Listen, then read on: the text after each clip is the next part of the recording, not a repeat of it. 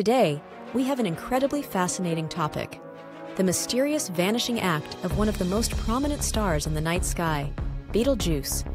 This rare phenomenon had astronomers around the world scratching their heads. But before we embark on this cosmic journey, don't forget to hit that subscribe button to stay updated with our cosmic content.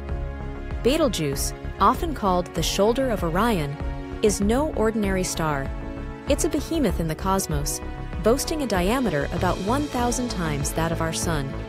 With its distinctive reddish hue, this red supergiant has been captivating stargazers for centuries. But what sets Betelgeuse apart?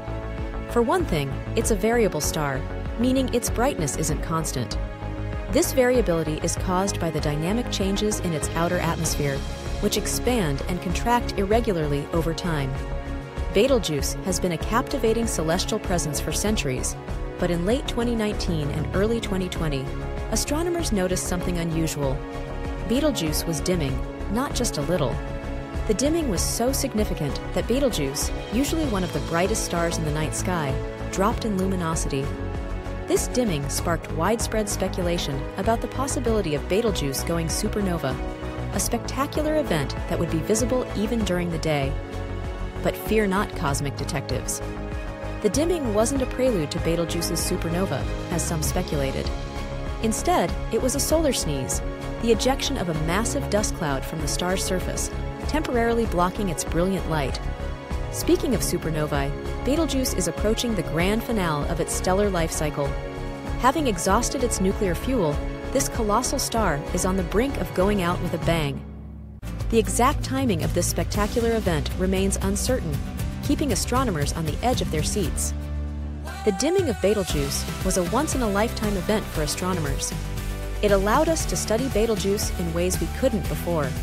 While the dust cloud theory was the most accepted explanation, it was still an exciting time for the astronomy community.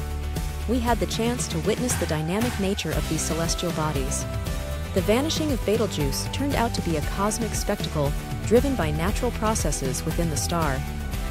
Although the supernova didn't happen yet, the event provided a unique opportunity to learn more about the life cycle of massive stars.